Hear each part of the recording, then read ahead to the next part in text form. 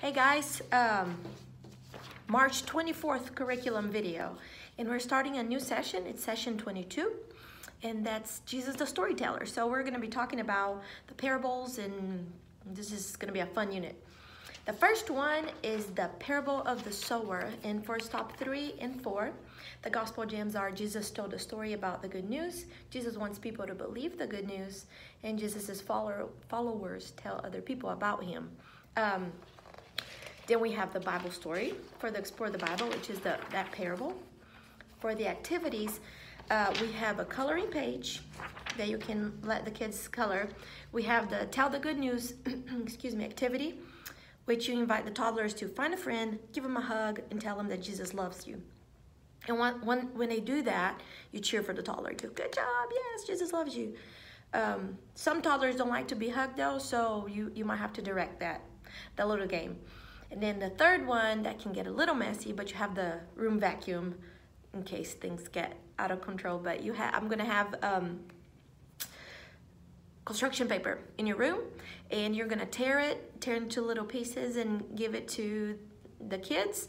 And then when you say scatter, the kids are gonna just throw that all over the floor. And then when you say gather, the toddlers are supposed to come gather, and you can throw it in the trash afterwards. But this is just to review the story of the farmer that went out and planted seeds on the ground, and he tossed the seeds back and forth.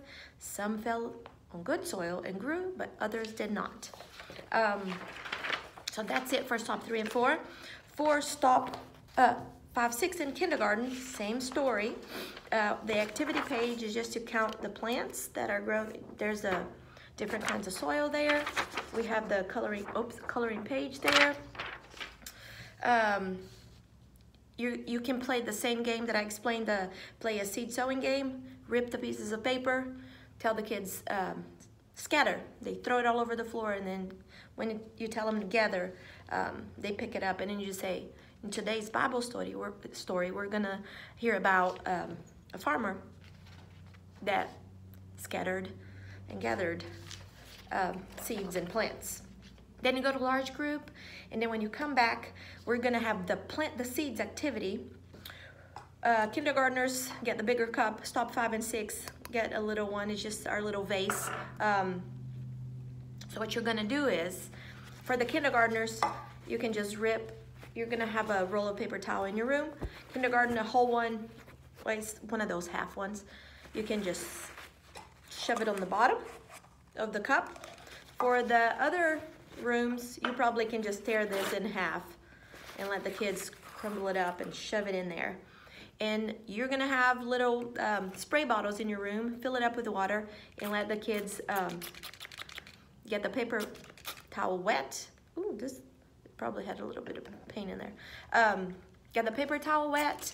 After you put the paper towel, you can put cotton balls, shove it in there, get it wet again.